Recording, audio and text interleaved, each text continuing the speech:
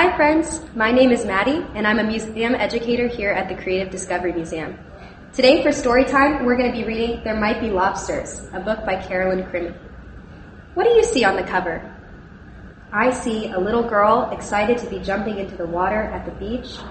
But look at the dog right here. She doesn't look very happy, does she? Let's find out why. Come on, Suki, you can do it, said Eleanor. She stood at the bottom of the stairs to the beach and waved to Suki. There she is. Hi, Suki.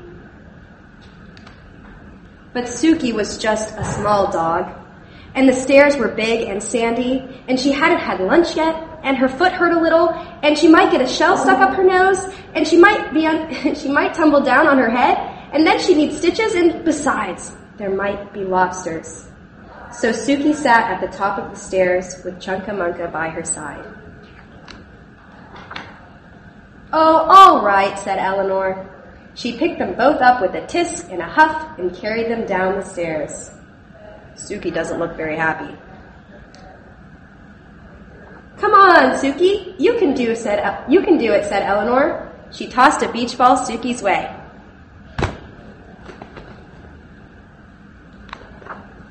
But Suki was just a small dog, and the beach ball was big and beachy, and it might hit her nose, and then it would pop, and it might be too loud, or it might knock her down, and she might never get up again, and she might have to live on the beach forever and eat seaweed to survive, and besides, beach balls attract lobsters. So Suki sat far away from the beach ball with Chunka-Munka by her side.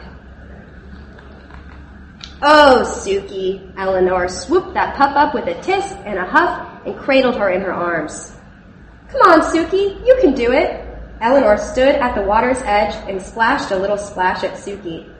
It seems like Eleanor is really trying to encourage Suki to play.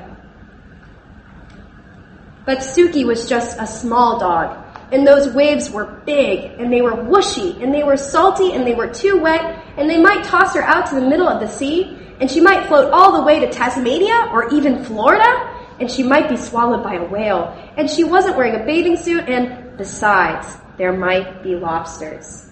So Suki sat at the edge of the water with Chunka-Munka by her side. Oh, Suki, said Eleanor. She shook her head and dove into the waves. Suki sat and watched beach balls bouncing and big boys running and umbrellas flapping and lifeguards blowing loud whistles and waves splish-splashing with Chunka-Munka floating out to sea. Suki barked for Chunka-Munka to come back. Chunka-Munka started to sink. Uh-oh. Suki started to paddle. She paddled past a big beachy ball and through a huge salty wave and over something that might even be a lobster. Wow, Suki's really getting over her fear. Until she had Chunka-Munka. He was safe. Suki had saved him. She felt braver than the bravest dog, because even though she was very small, Chunka-Munka was smaller. Oh, Suki, I knew you could do it, said Eleanor. She picked them both up with a yay and a hooray and swung them very gently through the air. Suki sat in the sandy sand with the wavy waves and watched for lobsters with Chunka-Munka by her side. And they didn't see one all day. And that was There Might Be Lobsters by Carolyn Crimi. Now I'm here with my friend Haven. Hi. She's also a museum educator here at the Creative Discovery Museum. Haven, how did you like the book? I really love that book, Maddie. I think my favorite part was when Suki swam out to the ocean and rescued Chunka-Munka and overcame her fear. That was pretty brave of her. Has there ever been a time when you felt fearful?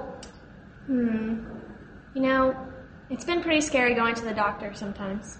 Really? Yes. Have you ever had somebody with you that sort of encourages you the same way Eleanor does to Suki? Probably my mom. She'll go with me and hold my hand.